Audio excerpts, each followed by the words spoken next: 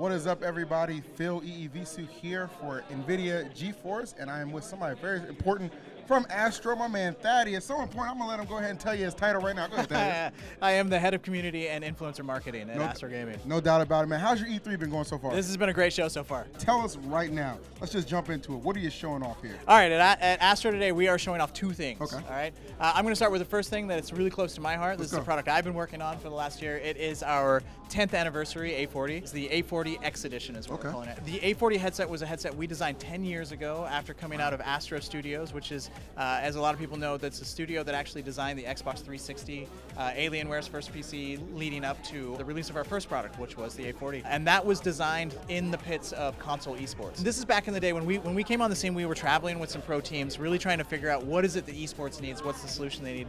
And this is when, like, for audio, they had one set of headphones on to listen to the game audio, and then they had the chat communicator from Microsoft so they could actually talk to their team, right? So it was a really janky setup they had going on.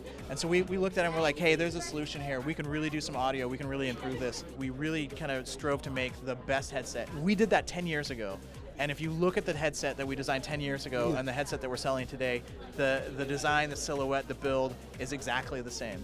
We really seek to make something that's going to have a long life. So we really want to celebrate that. Of course. Yeah, we really wanted to go back to our roots. So we look at, classic Halo, red versus blue. So we kind of did this red versus blue motif. It's just a gorgeous headset if you look at it, right? So the second headset that we're going for is our Legend of Zelda. That's the one. Breath of the Wild A10 headset. Yes. So that headset is awesome. It's our first fully branded headset with Nintendo. Our licensing partnership manager really pushed to have that. He said, hey, we really got to make something with them. The Nintendo Switch is amazing. Of course. We all have them in the office. We all love playing them together. And then we decided, okay, what's the game that's iconic, right? Mario Brothers is kind of a go-to for it, but Zelda is this game that every generation has a Zelda title that came out that they can remember, right? Yes. We wanted it to be a discreet headset. We wanted it to be, very classy. Yeah. But we also really wanted it to pay homage to the game. So we really wanted the headset to feel like it was telling its own little mini Legend of Zelda Breath of the Wild story, right?